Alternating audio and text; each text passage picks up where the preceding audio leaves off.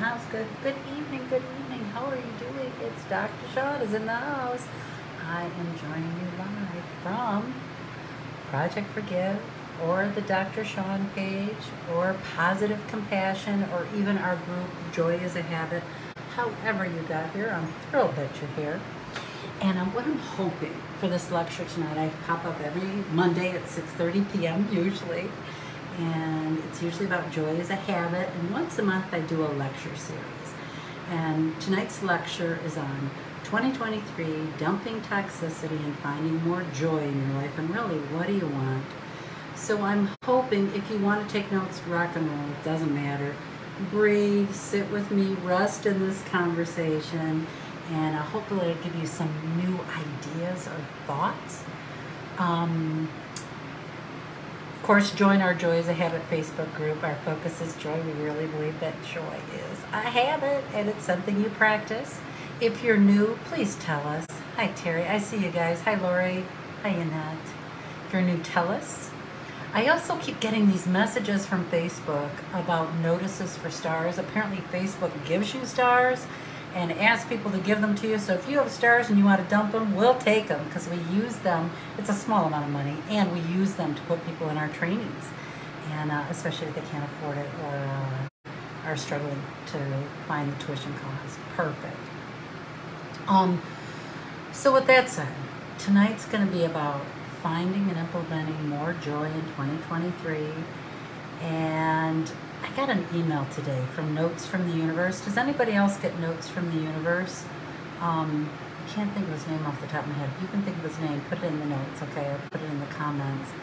And I loved the message today. The message today was every problem, challenge, or issue shows up in your life with 3 questions. I'm like, well, that's frickin' perfect, okay? And the 3 questions are, and I'll put these in the comments and in the post when I'm done doing the lecture, 15-20 minutes for lecture. And the 3 questions are you ready to see things differently? Well, heck yeah. Are you ready to live at a higher level? Well, yeah. And are you ready to know even greater joy? Double yay, yes I am. And then it says, it's a very short email, it says, but you really only have to answer the first one. And it says, are you ready to see things differently? And that's really the conversation tonight, because you may or may not know this, many of you will know it, New Year's resolutions are a myth. They don't work. They never have, they never will. The percentages in statistical research are very small. Just like forgive and forget, there's a lot of myths around forgiveness. Forgive and forget is a myth. It's a myth. How are you going to forgive and forget someone murdered your daughter? That is not going to happen. There's little things that you can forgive and forget, and I always say when someone cuts you up on the freeway, I can forgive and forget that pretty systematically, pretty easily. But the big stuff, no. No, I'm not going to forget it, and I don't want to repeat behaviors. So we come from the model of forgive and remember. And so here's some summary on some key findings about New Year's resolutions. I'm really going to encourage you not to do it and to do something else instead, which is what I'll get to. Nearly 40% of U.S. adults set New Year's resolutions every year. Almost 60% of young adults, 18 to 34, have New Year's resolutions. So we got to talk to our young people and tell them, stop it, don't do it. Which is the largest demographic that actually sets New Year's resolutions. The primary New Year's resolutions, there's 3 of them. They always have to do with health. Whether it's vowing to exercise more, eat healthier, and to lose weight. Health is always at the top of the list. And up to 25% quit in the first week. I would say that's even higher in the first 3 days. Only just over 30% make it past the first month. And it's this study that I saw, looked at a lot of studies, 9% of us actually keep our New Year's resolutions. What does that mean? Does that mean for 3 months, 6 months, a year? I have no clue. I couldn't find exact data. I'm a researcher. I like exact data, okay? There's a lot of reasons why we can't keep New Year's resolutions, and many of them have to do with our mindsets, our internal life. And if your behaviors don't match your goal, you're going to self-sabotage. So in my world, doing New Year's resolutions is setting yourself up for failure, okay? So I found some lists of alternatives to New Year's resolutions, so I want to tell you a few of them, and like I said, I will put them in the comments, or up at the top of the post when I say goodbye. Here's some alternatives I thought were pretty cool. Make a 2023 bucket list. Do you have a bucket list? You can be as creative as you want.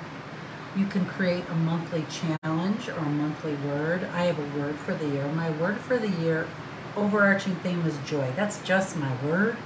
And underneath joy is the word freedom. I want more internal freedom, less martyrdom, less guilt, more doing the things I want to be doing that bring me joy. So joy and freedom are kind of going to be my theme for next year. Try gratitude exercises. That's a great thing to do instead of New Year's resolutions. Practice mindfulness, make realistic lists, whatever that means. Vision boards. I've done vision boards in the past, and I don't know if I want one this year. It's more about what I want, not what I don't want. And I've gone back and have saved my vision boards, and many of the things that I visualized have come true, many of them. Another thing that I really liked is creating a list of things to look forward to in the new year. And for me, that's a list of hope. I love hope. At the same time, my husband hates that word for whatever reason. It's not strategic. It doesn't mean it's going to happen. To me, hope is an essence. Hope is equal to faith to me. And I have a lot of strong hope. And when I'm not feeling hope, I'm pretty down. So hope is significant to me. So it depends on how you really relate to the word, right? And the shared meaning of the word. And I found a study that showed anticipation, like hope, looking forward to something, is such a strong feeling, and that many of us are happier in anticipation of an event rather than remembering the actual experience. Like if you're getting ready to go on a cruise, like that week before, do you know what I'm doing? Like you're just so excited to go on the cruise, it's coming up. I pack early, I think about stuff, what am I gonna do? And the anticipation to me is very joyful, and I love that experience of anticipation. So I'm thinking about what anticipation am I going to create this year? Me and my husband were talking about going on a cruise in Iceland. Don't know if that's going to happen. I'm kind of playing with that a little bit. Well, maybe we can do that. He's not big into cruises. I love cruises. He's not big into it unless it's a destination that he loves, and he's always wanted to go to Iceland and Norway. So who knows? We'll see. But I'm starting to figure out what are some of my lists of things I'm going to look forward to in 2023. I'm also saying no to a lot of things. I'm not doing things out of martyrdom. Wait, let me get to martyrdom. Let me just, the other thing about focusing on is engaging in self-reflection or mindfulness. Let me write that thought down. I was just going to say about martyrdom. And because I'll forget if I don't. Okay, so in the self-reflection conversation, what it really means is careful thought about your own behavior and your own beliefs. It's actually a lot of the research that I was reading, and from my own experience, this has been done. Only goals can be reached and targets set if you're really doing that internal work. That's just my experience, my belief system. And when you start the practice of self-reflection, it can really help you. And here's a couple of questions. How's that? Ask yourself, and these again I'll put in the notes when this is over. What things matter the most to you? What matters most to you? Now, your automatic answer might be my family.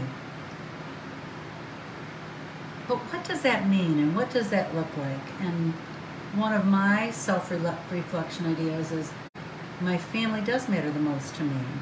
And how I see it in action. Tomorrow's a work day for me. It's actually a time I get a lot of stuff done between Christmas and New Year's.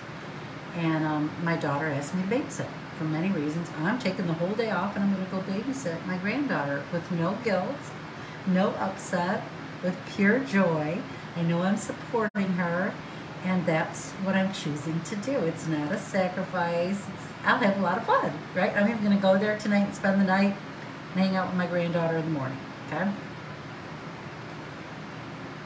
Other questions to ask yourself that are non-resolution actions are, what are your greatest strengths and how can you build on them? What are your greatest strengths and how can you build on them? That's a good question to ask yourself. Another one that I've been asking is, how do I want people to remember me? I want people to remember me as loving, kind, committed, all of those. Also, what am I grateful for and how can I build upon the things that I'm grateful for? Here's an example. So me and my husband have been doing a lot of work on closing loops and cleaning clutter. I'm a martyr for sure. I'm really doing a lot of self-reflection to release martyrdom. I wear it as a badge of honor. I got all the Christmas shopping done. Everything was I celebrate Christmas. And for you, if you don't celebrate Christmas, I know there's more than 14 different philosophies, religions, and ways to celebrate. So I'm talking about Christmas because that's for me. And I'm not discounting anyone for what they do. And so we're cleaning the clutter. And my husband says to me, because I'm wearing my badge of honor after doing all the shopping for Christmas and everything, because I was done pretty much like December 5th. And my husband, I sent him an article I thought was really poignant, and it was about emotional labor for women. That women carry, and I know every woman on this is going to relate, we carry all the emotional labor, or a lot of the emotional labor from, at the holidays especially, coordinating, fixing, returning, cooking, cleaning, and it's just escalated during the month of December during the holiday. And my husband said to me, but 3 nights ago, he says, you know what, sweetie, I appreciate everything you've done to make Christmas so exquisite for our family. I'd like to be a part of that next year. Now, usually you'd think that would be music to your ears, like, yes, help me, I need help. Not me. There's something that I'm getting that I need to look at in my self-reflection about being the martyr. Because then I'm like, oh geez, he's going to do it wrong. He's not going to do it my way. I make decisions very quickly. He doesn't make decisions like that. Like, there's some juice in there for me in self-reflection. And it would take some emotional intelligence to let him help me. Because I'll do it myself, I'll get it done faster and easier.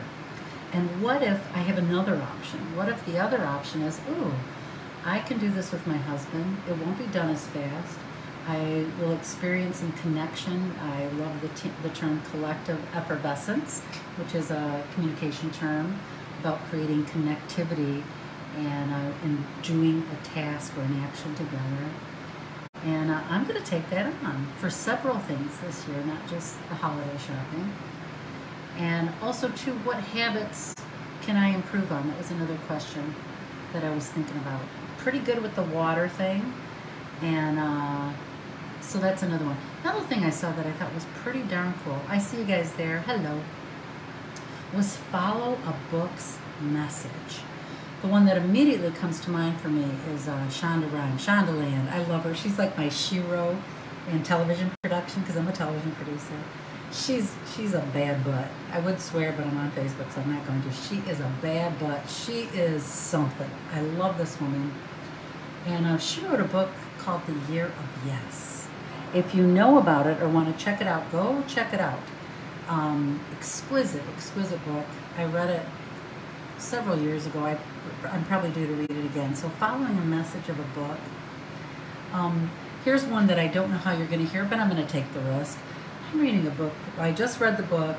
Thank God my mom died. The book was wonderful. All about self-reflection, especially if you come from a complicated family system, whether it's abuse, whatever's going on in your family system or has gone on in your family system. The book is just wonderful. I'm reading a book right now that's called God is a Black Woman. Now, it's not meant literally. It's from a PhD. What is her name?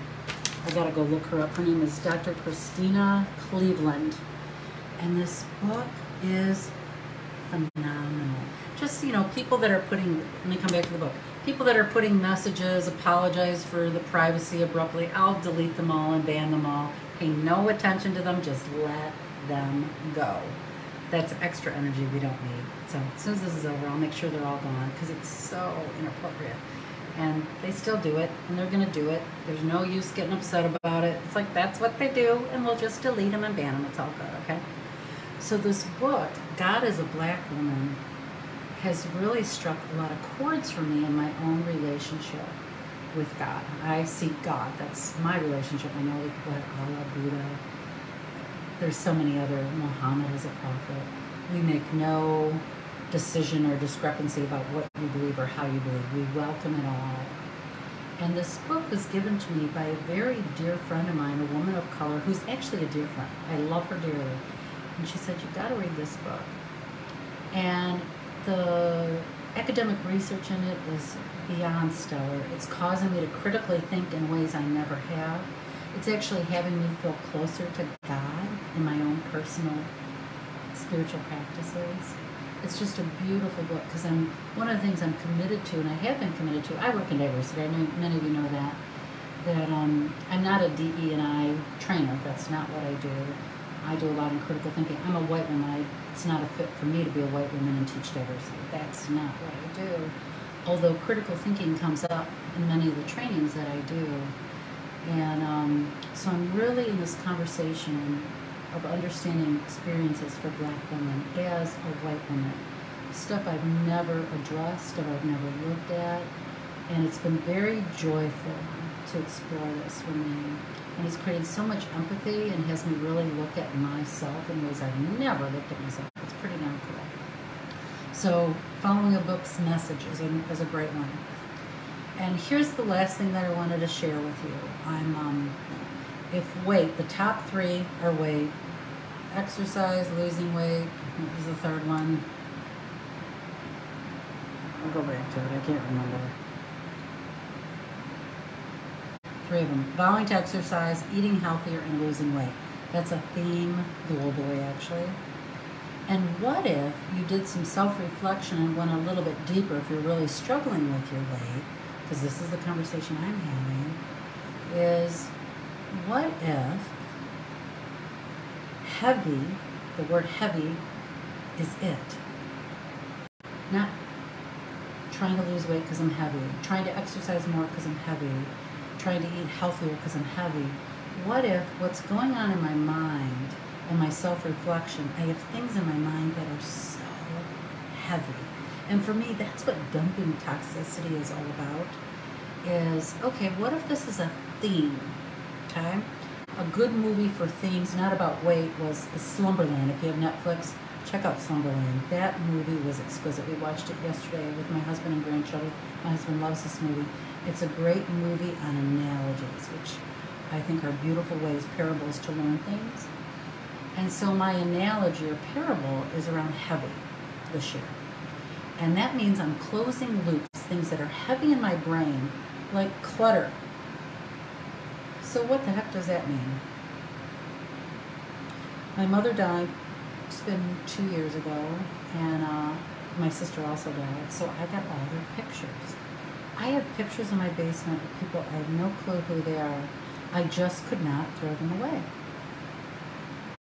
So I've been going through the pictures in the basement, taking digital pictures of things that feel important to me to put them on a file, and I'm saying goodbye to pictures. One of the things my son asked me is that before you throw anything away, would you send them to me? He lives in California, so I can go through them to see what I would like. And I'm like, absolutely. Just this process, I feel lighter. Okay, that's one example. My mother was a hairdresser. That's what she did for a living. She's the only one who did my hair until I was 52 years old. Okay, I'm 58 right now. And she stopped doing it when she started, getting older and not being able to cut hair, and she retired. She had, in her basement, she did hair in her basement. She had her own shampoo, she had her own cream rinse, she had her own hairspray. So all this stuff was in the basement, and I've been using all her hairspray and all her conditioner. It's in my bathroom and in my closet, and I'm finishing up the last of the jugs. And it feels really good to say goodbye to these jugs of shampoo, these jugs of hairspray, these jugs because I didn't realize the heaviness and pain that I was keeping in my bathroom that didn't feel joyful to me. It's okay to release her. I'm at that stage now. It's okay to release my mama. And so those are the kinds of clutter things that have me feel heavy that I'm releasing. And I got privy to this a couple of months ago. I am in business. I travel quite a bit, less with the pandemic, but it's starting to pick up again. And I always had a pile of stuff that was that I just needed to get done, whether it's organize it, put it in a file, blah, blah. I've been carrying around that pile of stuff for 5 years. Some of those notes in that pile were 7 years old.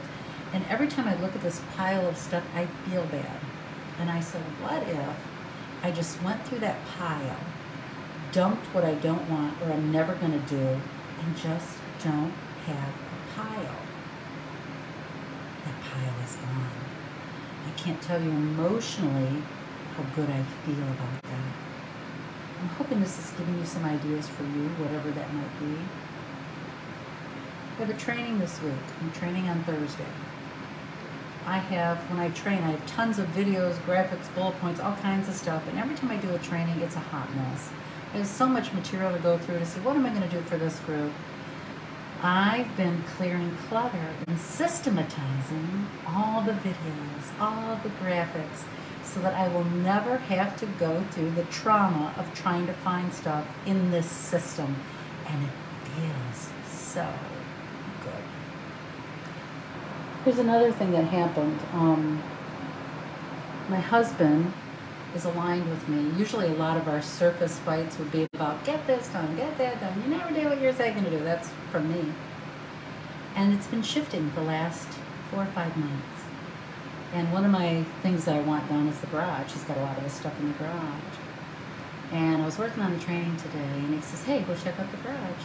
It's pretty much done. What I was interested in feeling and noticing is that I wasn't elated that he got it done. Like, oh, off my back. Oh, what a burden off my back. I was actually happy and feeling neutral in the happiness and joy that we're on the same page. That to me is beautiful, rather than hoping he'll do something to fix my feelings, right?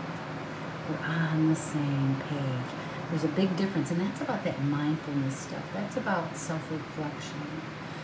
Whether my husband does this or does that or doesn't do this or does that, I have let that impact my happiness and my joy. There's no hot dog down that hole.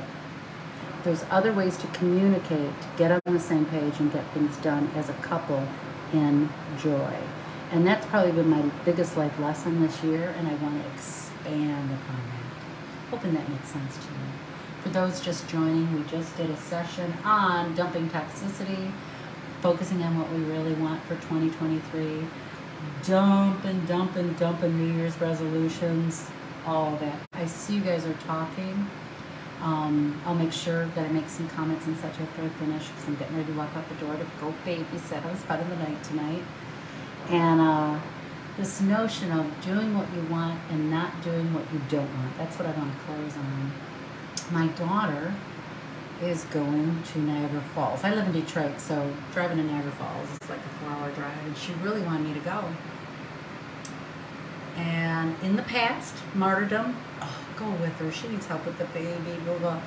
And I really had to ask myself, do I want to go to Niagara Falls in winter when it's freaking freezing, drive 4 hours, probably 6 hours with the baby, 6 hours back, when I've been working all this week? I have a couple days off to refresh for next week because I got a lot going on next week at work.